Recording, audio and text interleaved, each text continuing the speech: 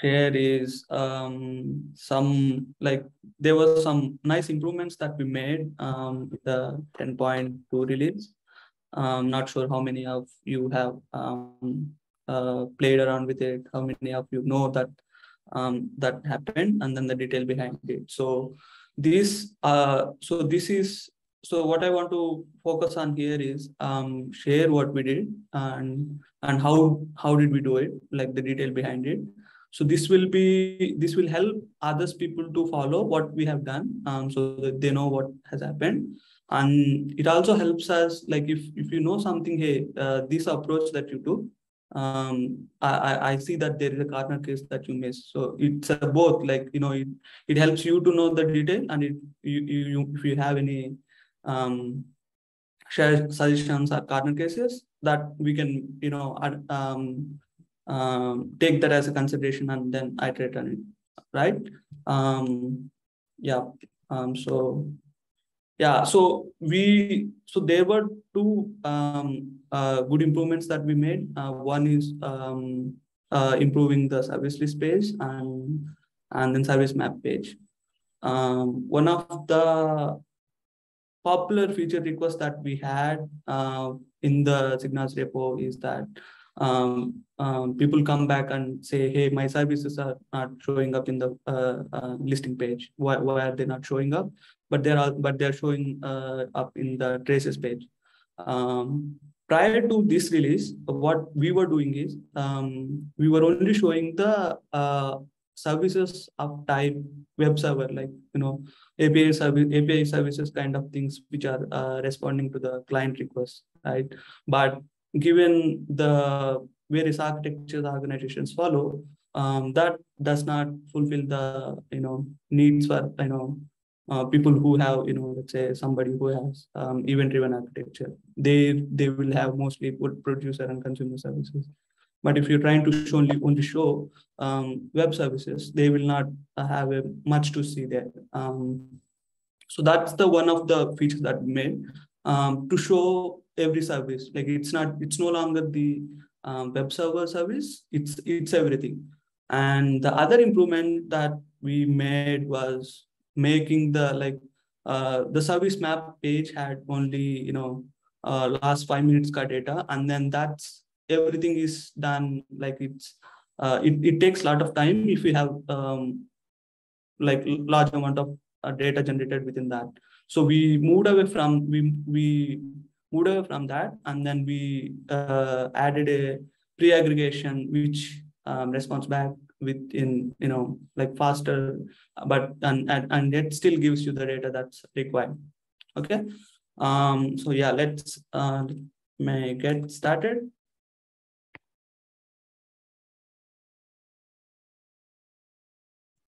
Okay. So I want to make sure that what is a service, like in the service listing page you are showing me number of services, right? What qualifies as a service for us to show? So it's any instrumented application that's sending us the data with a service that name semantic conventions, that's standard semantic convention that's enforced by the OpenTelemetry. This could be a standalone microservice, or it could be a module within a monolith. Like it does not matter how they are making use of it, but only what matters is that if you're sending me n number of if you're sending me telemetry with n number of unique service names, we're going to show it, and then we're going to show the ABM metrics for that service, right? So now, so since we no longer have the restriction that I'm only going to show the web services, now the question that people might have is, how are you going to calculate the red matrix for me, right? If it's a API service, it's easier, like it's straightforward for anybody to understand, like what is it doing. For a API service, the request latency is that how much time did an API took, right? And then if that API responded with 500, it's a error request. So this is straightforward for like it's obvious people get it right away, but how do you so now we change it to support different sorts of architecture. How are you going to show me the red matrix? Like how do I know what information are you trying to show me, right? In the next slide, I'll take you through that. So in a distributed trace, so you have number of microservices, and each so in a distributed trace, either a service, it's the one that is starting the trace, or it takes part in the whole like the trace journey, right? So within that trace journey, from end to in an end-to-end request within that trace journey, when it takes part in that journey, so it's going to have a number of spans within that service. Let's say if for a web server, it's a API request, like endpoint request, and then within that endpoint there's a call to DB, or there's a call to external host. A number of things it does, right? So in this trace journey, we are looking at within the context of a individual service. When trace arrives, like the trace arrives at like it starts at service at some point, and then it ends at service it ends its journey at different point of time, right? So there is going to be a span, which is the, so what we're calling it as a subroute span within this service. It's the root of the trace journey. So this what we are calling as an entry point span. So this is the span which is initiating the trace transaction in this service. To make it simply, this is a endpoint like /account/account ID. This could be something like that for a web service. And for a consumer service, this could be this could be just a Kafka.consume for it. So that's what we're calling an entry point span. This entry point span, like how long does it take? Like how long did this operation take? That's what we consider as a latency. So this is no longer a request, because it's not specific to web service. What we're calling it as an operation. So how long did this operation take is what we consider as a duration for this service. And if did this operation has any failure. So it does not matter to us. Like if you look at it, this graph, it does not matter to end user if this one of the internal spans had an issue. It's only an error request if the top level one had an issue. For example, in a web server, it's only an it's only an error request if it responded back with the 500. It does not, if one of the internal spans, let's say the external host for some reason gave the 404, that's not like R500. It's that we do not count it as an error request. We only count it as an error request if this entry point span and it had an issue. Okay, so that's what we use for calculating the error rate. So now you know what's used for the latency, what's used for the error rate, and then what's the call rate. So number of times like this entry point span that we encounter is what we consider as operation, and this becomes the rate for this service, right? So this, like if now you know this detail, if you map this information to a web server, it's a straightforward. If you take, like, let's say shipping service, which is receiving request, not true, yeah. So there's another consumer service, which is not talking to, which is going to be part of this trace through some sort of broker. It's not going to be like, taking part in the request response model. So this is going to be part of the broker where it's consuming. It is still important for us to show this service, consumer service, right? So the number of messages that it consumes is the call rate for us. And then how long does, like after consuming, and then it does some processing, right? How long did that operation take is what we consider as a duration. And if there was an error during performing that operation, that we consider as a error rate. Yeah, so this is so when we move to, like, since we are showing the number of services, so we also change the way that we present it to the data. So it's no longer the endpoint. It's what we call it as a generic name, an operation. Like it could be a HTTP request, or it could be consume message, right? So this is how that meant, like when you come and see, hey, like, you know, I'm seeing this new service, how are this red matrix calculated? It's based on this entry point span that we see in the service. But if this is if this is somewhere in the middle, right? But let's say if the service is starting it, so there's only going to be, again, if there is a service which is the very beginning of the end-to-end journey, it's the same. So if there can be, it could be something like a button click which initiated the whole end-to-end trace in a transaction, right? So that how long did that take, like from clicking on the button to, you know, going through the number of services and getting the response back data? That's what will be considered for the one which is initiating the whole trace. Right. So this is like this is how the red matrix calculation has changed, right? So now we'll get into the the technical detail behind it. Now, you know. So can we have a quick question in between, like, Yeah, so that sure. everyone in the team is the same page? Otherwise, it just gets input to the team.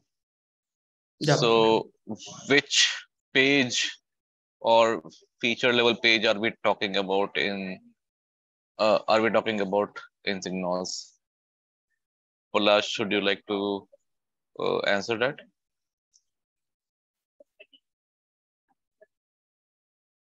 Is it me? Yes, Palash. Which page are we talking about? Means the service page only. Means where the different listing has been done.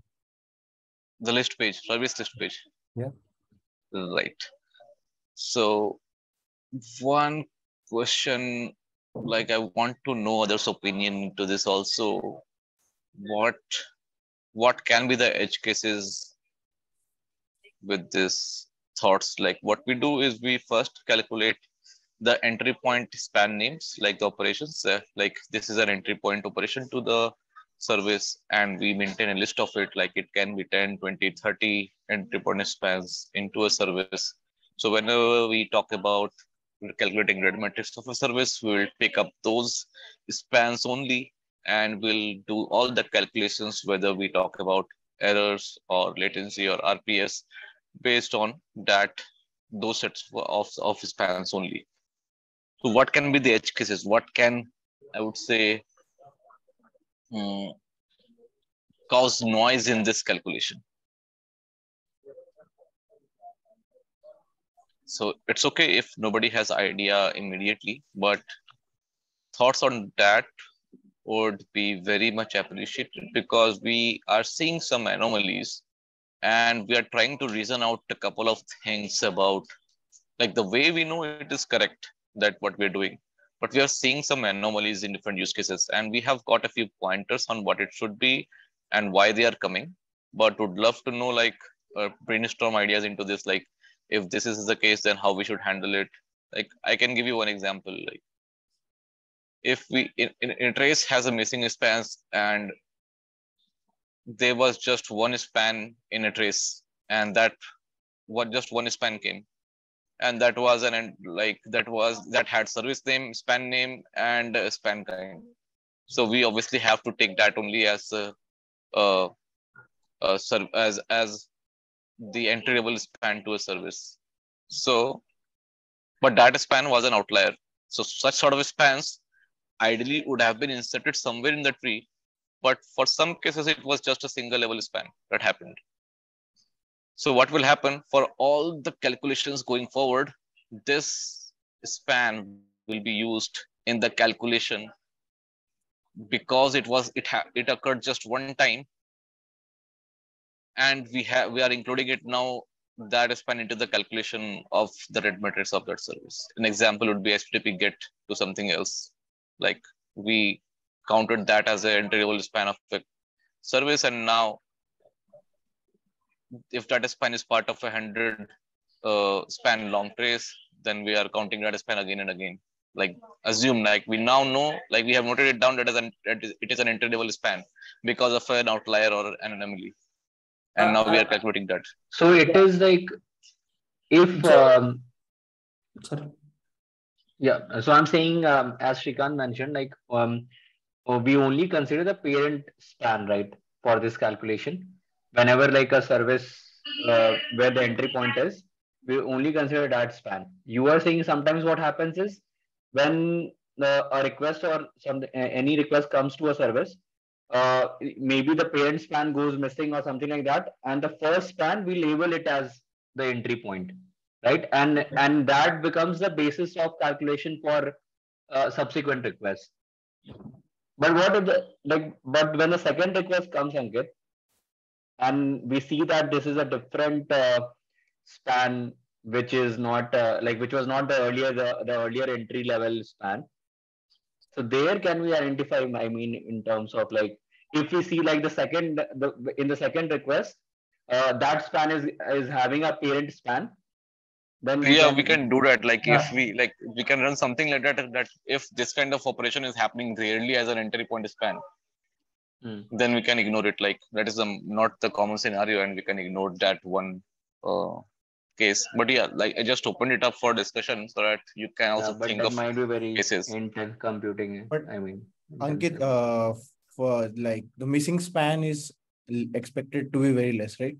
The number of missing spans, because generally if they're a high load company, they will be using Kafka or something. That is not a problem. Even due to lack of capacity planning, it happened once. And then the capacity planning was taken under and everything now runs smoothly. But during just that 1 minute, if we have a lot of missing spans, then we will have corrupted our data points for calculating of red matrix. And that would be taken in forward in the calculation also. Sure. So like I to give more concrete example, I think so that everybody follows. Let's say there is a completely isolated service, like a cron job, which is doing some operation. Like there is only one span within that. Like it's a cron job, it's only doing something. There is only one span. For that service, what would you expect the red matrix to be? So there is only one span. That span duration is what you consider as a duration, and the number of such spans you see as a call rate. And then if there was an error rate. So we do not know if this is taking part in the, so what we had seen anomalies, let's say checkout service is there. Ideally, let's say this blue, let's take this blue span. Ideally, it should never be on its own. Like there can never be a trace where there's only single span and then that single span has the checkout as a service name and then some operation. That should never happen, but it happened. So now that this anomalous span made it to the entries. So now what we are saying is, hey, this anomalous span is also what I consider as a parent span, because I have seen one such trace where that's only the one single trace. But so now it made it to the operations list, which I consider as a top level, right? Which is inaccurate.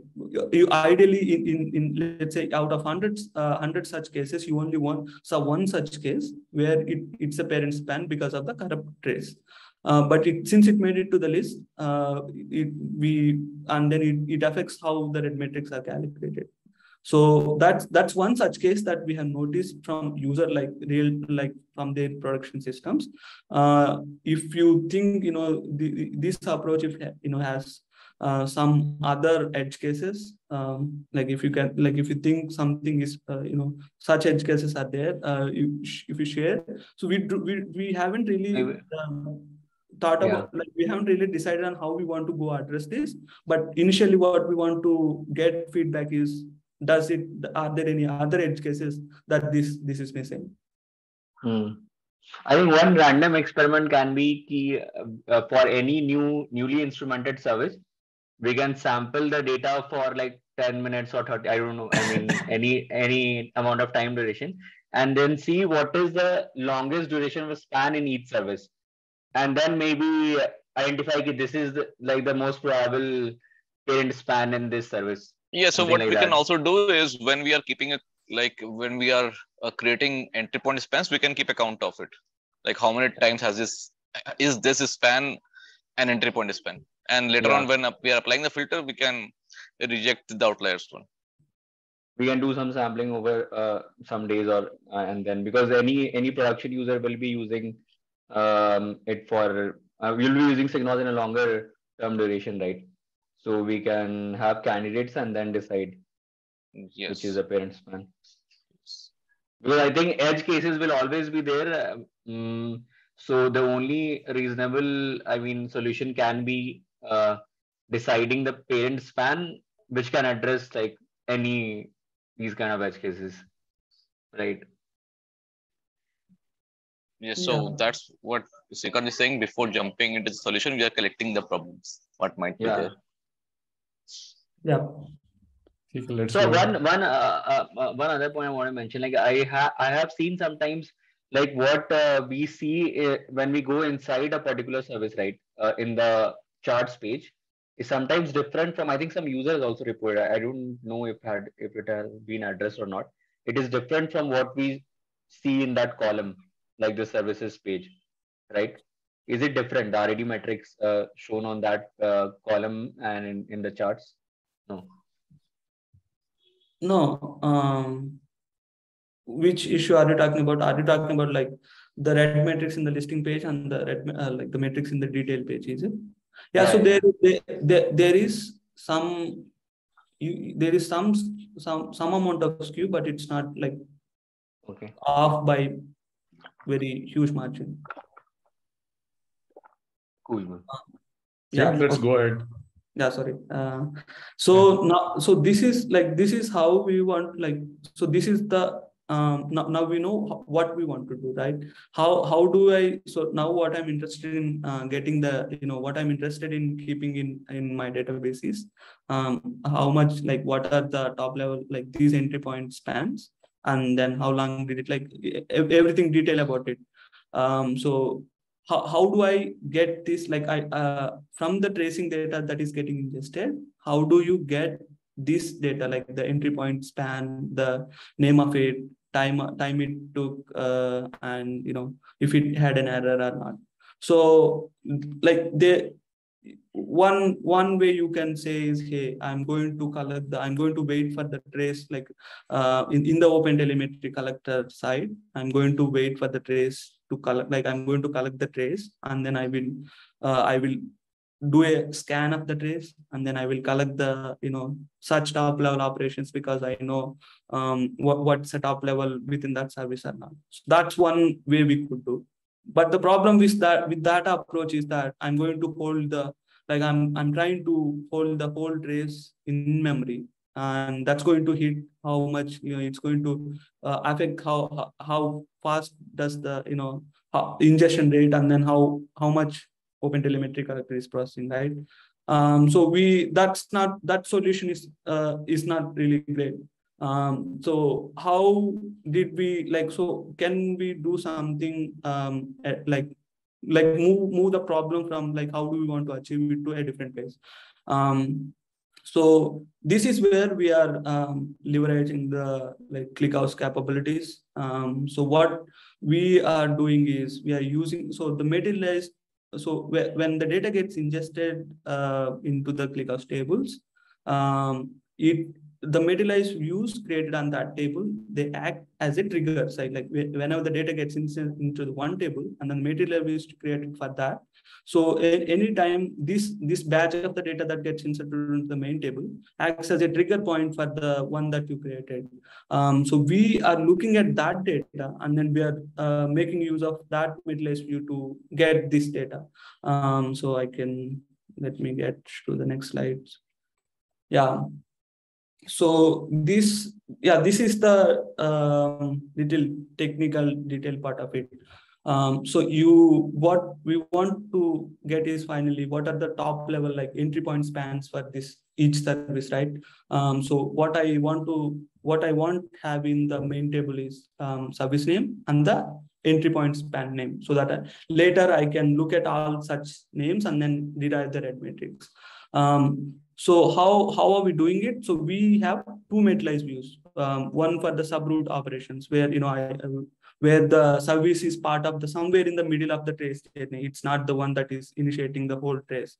For such services, what we are looking at is, so I'm going to look at the a span, and I'm going to look at its parent span. So if the service name for this span is different from its service name for the parent span, so there's a service like how we are looking at is, so there is this span.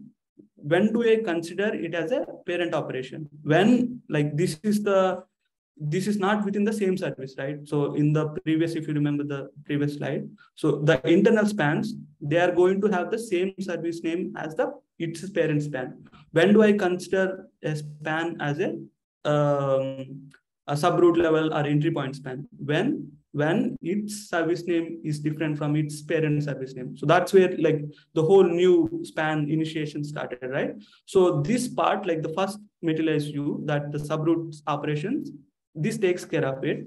And then there can be cases where the trace is completely like originate, like the front end, like let's say web browser applications or mobile applications, where the trace journey is started. There you do not have the parent span ID at all. Like that's the root span. So for such spans, there's not going to be any parent span ID. So this materialized view, it gives us such span, such operations. Now you have like whole. So trace starts at some point, and then it goes to number of several services, and then it ends. So for the operations that we want to as an entry point for the services which are starting the trace journey, it's covered through this materialized view. And then the ones which take part somewhere in the middle, it's taken care by this materialized view, where we look at the service name for this span and then its parent span, and then they differ. So this is what we are asking for is, this is the logic that we have followed. And if you look at, like, if you take some data and then try to apply it gives you the result. Like this is accurate. Like let's say API server, if it takes one example, that it gives you the data. What we are asking for is, are there any edge cases that are missing with this logic? Like the logic that we are using, where to come up with the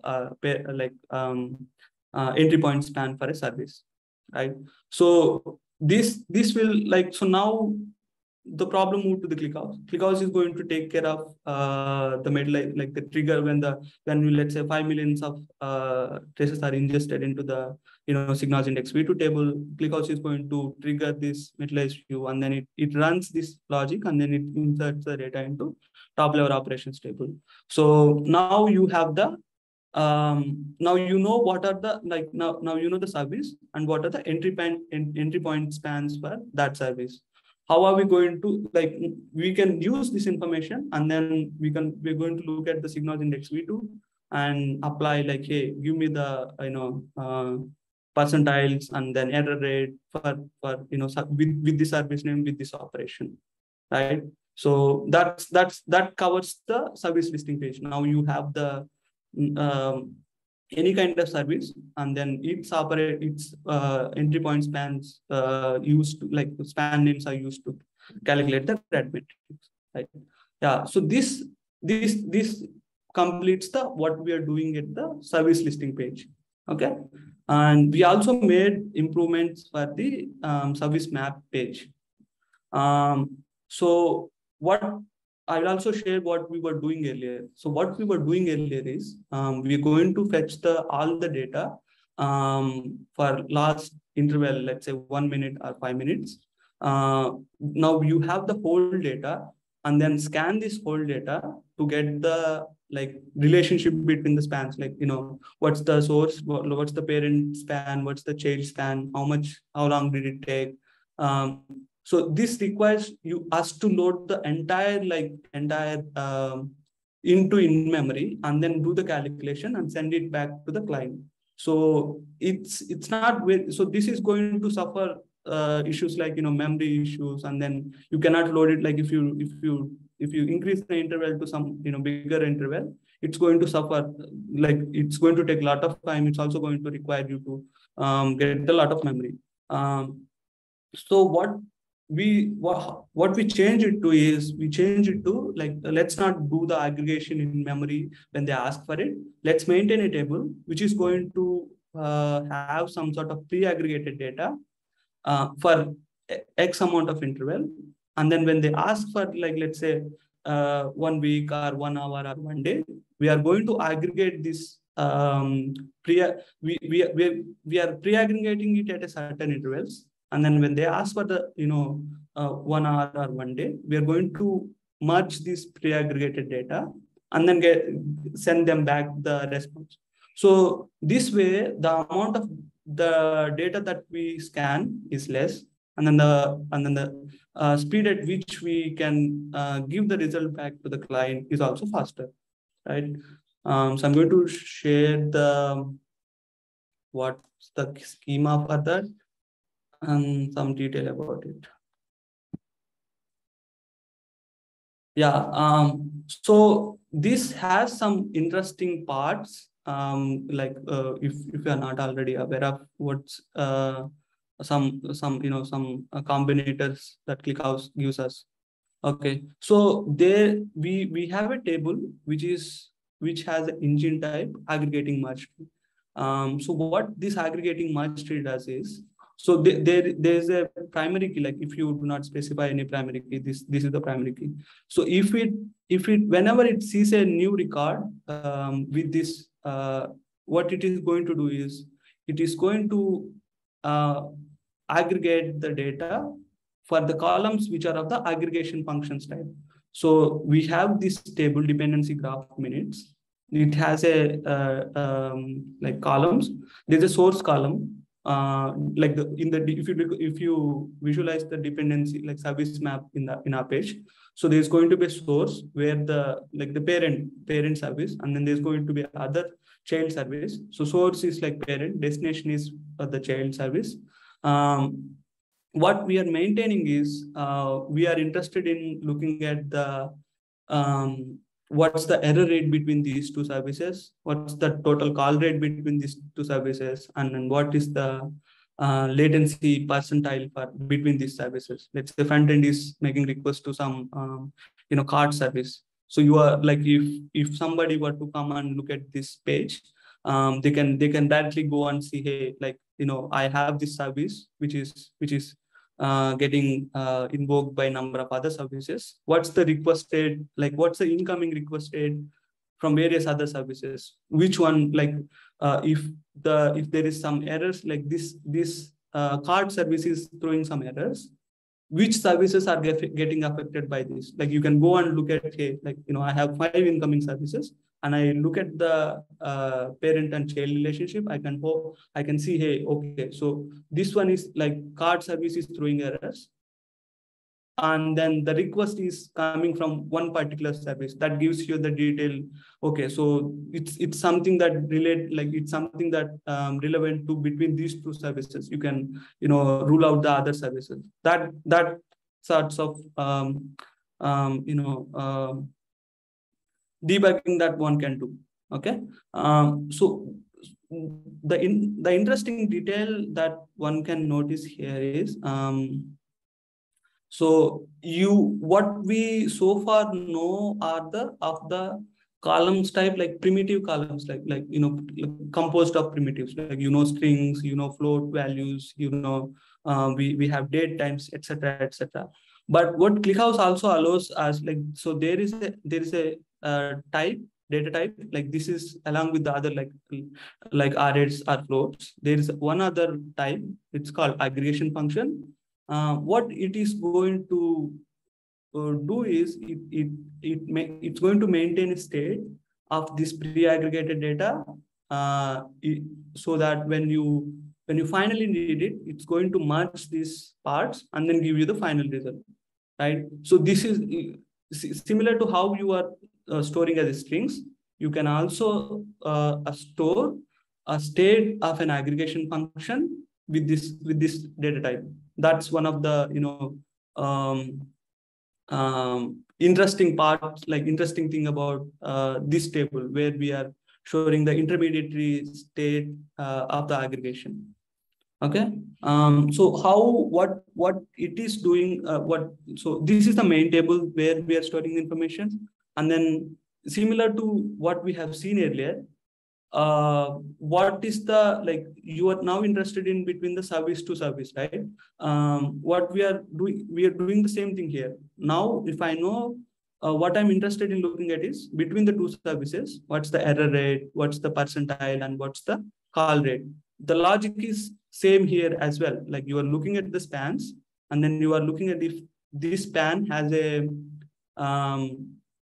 service name different from its parent span. This is the entry point span. So we are going to maintain the detail, like the duration for this span, and then if it had an error count and the total number of calls as a call rate, so that when you come to the service map page, you have the details between the two services. Okay. And the interesting part in this materialized view is that there is this quantile state. So what this does is, as the data getting ingested, so ideally what you have when you apply quantiles, it gives you the quantiles result as a bag. But when you append the state to it, what it is going to do is, it's not going to give you the result. Like, if you ask for the 50th percentile or 75th percentile, ideally it gives you the response back. But when you change it to when you append the state to it, it's not going to give you the quantile result back. It's going to give you some intermediary state, and you keep this state somewhere for the pre-aggregated data. When you need it for the larger intervals, what can be done is these intermediary states can be merged, and then the final result can be calculated. Let's say if you take the so what it internally it knows how to, it knows what should be serialized to, and it knows how to merge this intermediate operation. I think it's best visualized if I show you one example. Let me share some.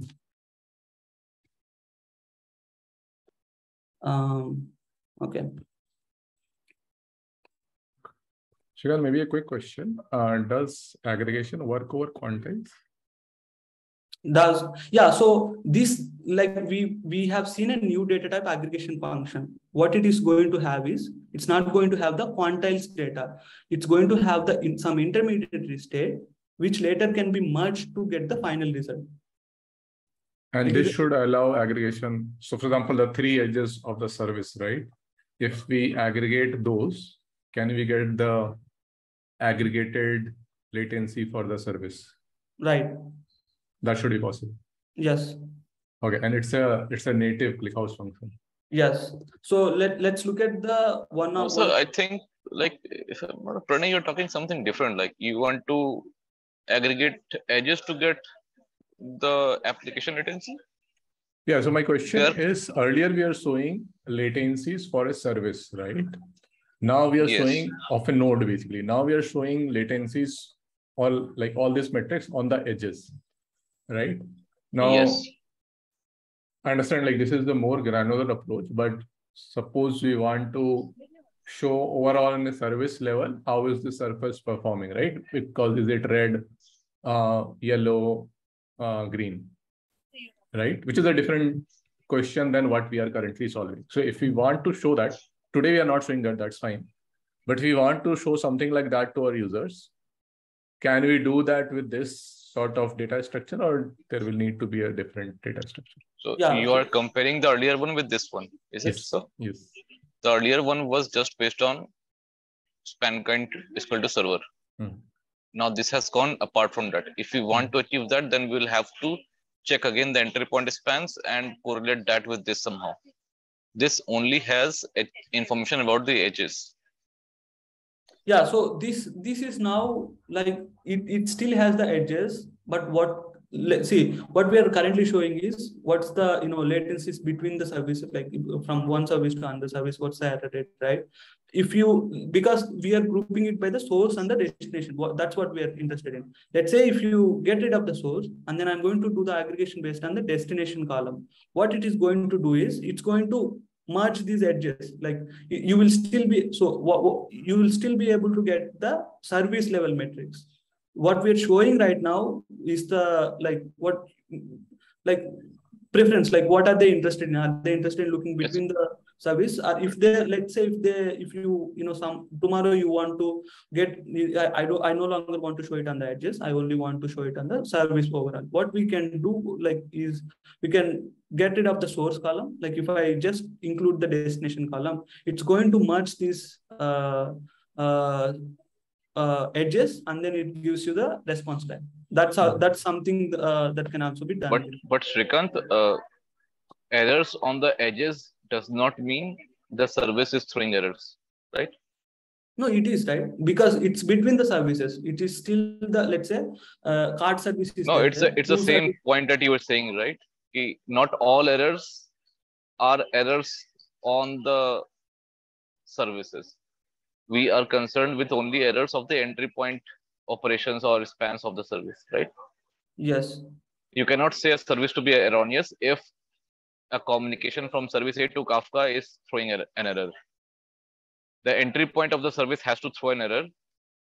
Yes. To call the service to be throwing an error, right? Yes. So it is still correct, right? Let's say there's a card service, there's a service A, service B. Both of them are calling card service, and then they are calling different resources within the card service. Let's say A has error count of 2, B has error count of 3. When you merge these, it's the error, like it is still representing the card service total error count 5, right? Like you can go merge them. So what I'm saying is card service can show 2 access even if card service to service X is throwing errors. So it is not necessarily merged. No, that's not what we're. Service A calling service B. Okay. Service A is calling service B. Service B is responding with errors, but service A is not responding with errors. So service A is not erroneous, right? No, service A is not erroneous. What service B is still erroneous, right? So let's say service B will be erroneous. Right. So accumulating the edges is not a very. Nobody is saying destination as the service, right? Yes, so destination as a service. Like you're going to group by the destination. If the destination is responding back with the errors, if you still aggregate, like if you still merge the edges for the service B as a what we want to show. If you do that, it is still correct, right? Yes, that is correct. But for that, we have to know all the incomings to a node. Like you cannot just say just add the edges, because basically the architecture has to be complete. Like there cannot be any components that is missing. Right? I think Ankit, that is fine. Like if somebody is not instrumenting all the services, we can't tell anything about that, right? We can say based on what we know, what SigNoz knows, right? And from that perspective, this definition is accurate. Yes. Yeah, so let me show you one of the records in this table so you know what some more detail. Like if you look at this, like I'm looking at just one row from the dependency graph. Srikanth, if you're sharing something. Yeah, sorry. Should I have to stop and reshare again? Yeah, I think so. Yeah, can you see my screen? It shows the started screen sharing. It's not showing us. Yeah, it's black. Can you see it now? Yeah. Yes, now we can see. Yeah. So what I am showing here is a single row from the dependency graph minutes table. And if you look at it, so there's source as a customer, MySQL as a destination, and then there is some data which looks like a garbage for you. So we do not know what is there. And then there is error count, there is call count. So what what you have seen in the table schema, right? There was a state, like there was an aggregation function data type, and then in the query, which is like the trigger materialized use trigger, it has a state. So what ClickHouse maintains is it maintains a serialized, like this is a binary serialized data about the information within that interval. Let's say if you're pre-aggregating it for the 1 minute, it's going to hold like this binary serialized data. It's going to have the information for 1 minute. When you finally, like you now have the pre-aggregated data for a 1 minute interval. Let's say if somebody asks and for a 1 hour interval, like, hey, show me the service dependency for 1 hour interval. What we have to do is we should tell the ClickHouse that, hey, merge this intermediate state that you have collected for the last 1 hour and then give me the data back. So now, so you see that this data has like the intermediate, like some state, right? So I'll also share the another command which is going to merge this intermediate like pre-aggregated data and give you back the response.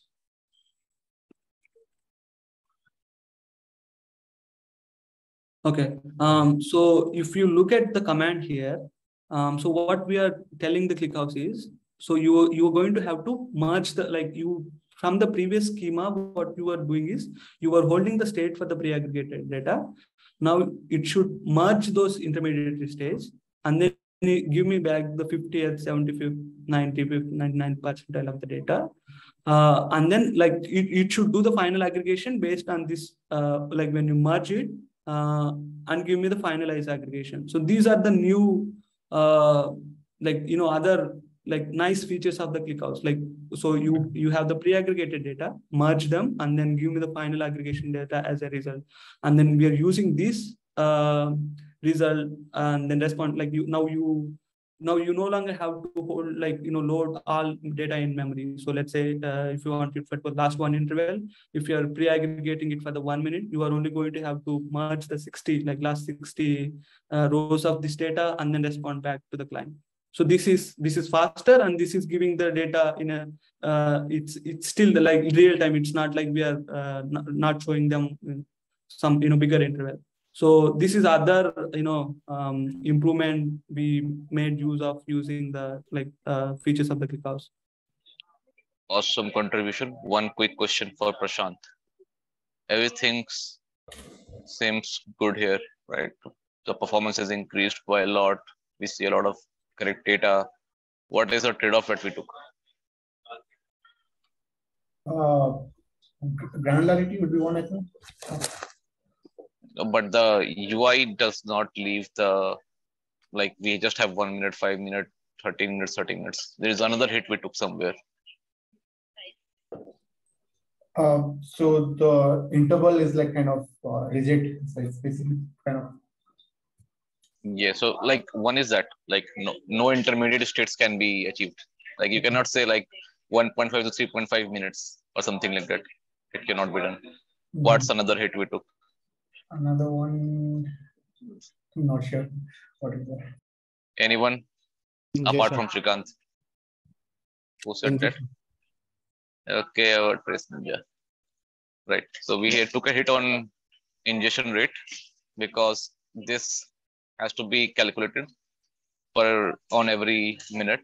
So we are calculating it on the go on each block. All right. Yeah. So every time there is an insert to the original table. Now you have there is this. There is another, like we have seen the top level entry point spans, right? These two get triggered, like these two materialized use get triggered. We pre-calculated. So how does now, like the ClickHouse has to do this job also, right? It also has to ingest it to the original table, and then it also, like there was a self join between the table. If you remember it from the schema, there was a self join with its own table to get the data and then apply this metric, right? So that's we do not know how much, like how, like qualitative, like quantitative numbers for it, but it's going to affect how SigNoz ClickHouse affects by this new materialized views from the ingestion. Srikanth, so if it's for every insert up that happens, it caused that, then we should actually definitely try in the high load how it affects like performance, right? So if you have like a lot of insertions happening, so can we find like some intermediate sweet spot where it might not happen for every insert, or but for some interval or some or some number of insertions? Would that be possible? So the traces are already batched. Like it's not like we already have this batching, which is like the ClickHouse traces exported is there. It's already has this batching. It does not directly like insert each case. So it like so basically what I'm saying is the batching is there. It does not happen like for every single case. And then the hit that like the we do right now is that so if the volume is so high that the batching is as frequent as the regular trace, right? So that might affect it. So there's an issue that where we want to see how this affects. Yeah.